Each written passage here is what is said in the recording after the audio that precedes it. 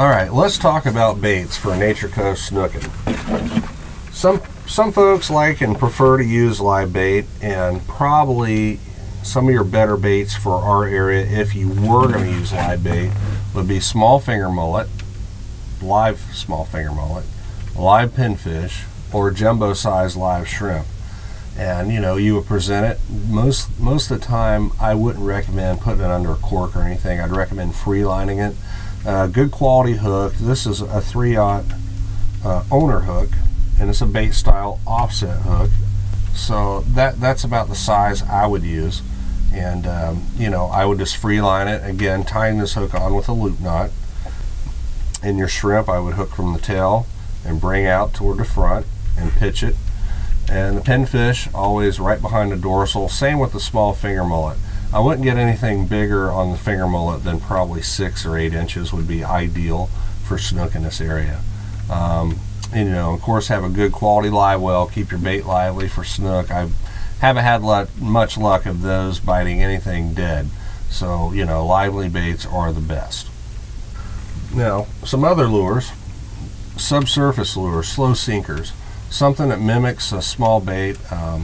This lure here is a suspending lure, and very good size to look like a small pinfish, or a little shad or something in the river, especially when you're up there toward the fresh waters up in Kings Bay. In the springtime we have a shad hatch, and they're all in the river, and you'll sometimes see bass busting, as far as snook too. Usually small school snook, but good suspending bait. I wouldn't suggest using this in real shallow water.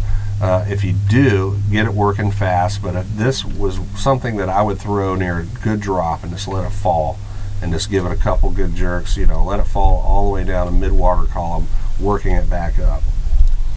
Now, another good lure, soft plastic that mimics a mullet, has a good quality heavy-duty hook. This would probably be a real good big snook bait. This you can pitch and throw up in real shallow water and get it moving. It would look like a small mullet running for deeper water. Has good action on the tails, gives it a lifelike appearance. The colors I'd choose for something like that would be a mullet color, either brown and silver, blue or silver, or black and silver, such as this. That looks like a small mullet. The good thing about using artificials too, it allows you to cover a lot more water. If you're using live bait, you're throwing to a specific point just about every time. If you know the fish are there, that's good. But if you don't know and you're searching, lures are going to get you there a lot quicker. And if you get them dialed in, and next time they're snubbing at you on artificials, then try your mullet or something like that. Another great bait for snook I've had a lot of success on is a shrimp imitation. This works real well. It doesn't have to be a super big one. Elephants eat peanuts. This lure will give you a great presentation, and you could fish it in one area and keep working it over and over again and letting it fall, or presenting it different ways, letting it fall, twitching it fast, twitching it slow, keeping it right there. Something I learned fishing down south for snook, if you're going to fish at night around docks and you're pitching up toward a dock, and sometimes you can see the snook actually laying there in the light, don't throw right into the light. You want to throw just to the outside and off of the light, and make your bait stay right there on the edge of it in the darkness. It looks more natural that way. If you put it right in the light, a lot of times they're going to scrutinize it, and they're going to see that that's not real.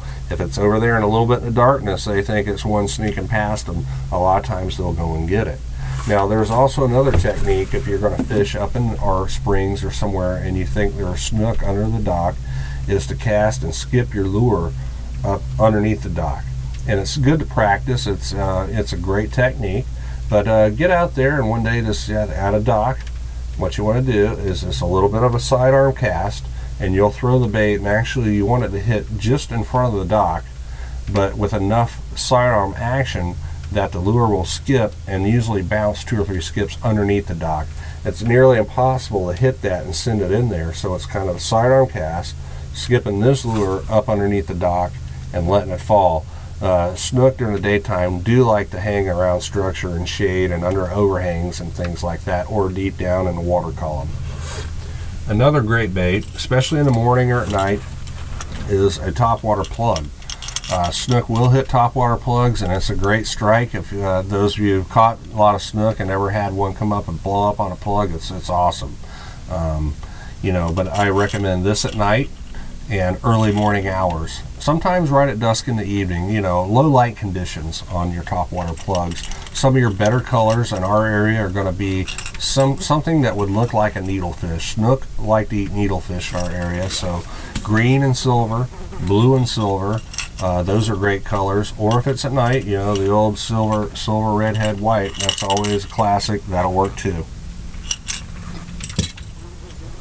Now, last but not least, this is probably what I have caught most of the snook that were unintentional on. It's a Eppinger gold spoon, and Johnson gold spoons work just as well. But this is a go-to bait when we're targeting redfish here in the Nature Coast. And a lot of times when you're targeting redfish during the warmer months, the snook may be on a nice point. Again, we're talking current, deep water, drop off, rocky points, and you're out there looking around for redfish, and it looks redfishy, and you're just like, great, man, and you pitch it over there, and you're in a spoon. Is this a steady retrieve? This, you can fish it very shallow, but you have to get that method down of shutting that bell with your hand and stopping it and getting your hand on the reel and getting this moving. If you fish this very shallow, you're going to end up losing it. The rocks here love to eat gold spoons. You get it hung up. Sometimes it's too shallow to get over there to get it. Or the other thing, there could be fish there, and you go up to get your gold spoon, you're going to spook them off. So get that casting, shutting the bell by hand method down, stopping it, getting your retrieve. Work the spoon with a steady retrieve. And like I said, too many times I've thought it was a nice redfish. It's a hard thump, and then all of a sudden, here comes this nice snook blowing up out of the water. So if I had to choose any of these for Nature Coast fishing for snook in the blind, it probably would be the gold spoon, top choice. If you kind of know where they're at, I would say a soft plastic or a suspending bait. And if you're just searching and you'd love to catch one on top water, remember, early morning, late evening, or at night, topwater plugs. Now, those were some of my favorite baits. This one, as we had just seen here earlier in the show, the snook that I caught this morning was on this bait. Chartreuse and glow. That's, you know, everybody has a favorite bait that they like, and it's a comfort bait. You know, you got comfort food, you got comfort this and that. Everybody has a go-to bait. This one's always been one of my favorite for a lot of Nature Coast fish, but that worked for me today. During the middle of the day, dark water, glow, chartreuse head, and what I saw, again, if you can see it again when we catch the fish, we got a big rock, we got current, we got a marker right there dropping off into deep water. Threw this in there, let it fall, jigging it back up, just like the little shad and bait fish that were hanging in there, and boom, we got the strike. So this would be another one of my go-to baits. Always, you know, it's you can never have enough lures, and if you're going to really go out and search, just don't use one. You know, try a bunch, because you're going to find on a day-by-day basis it can change.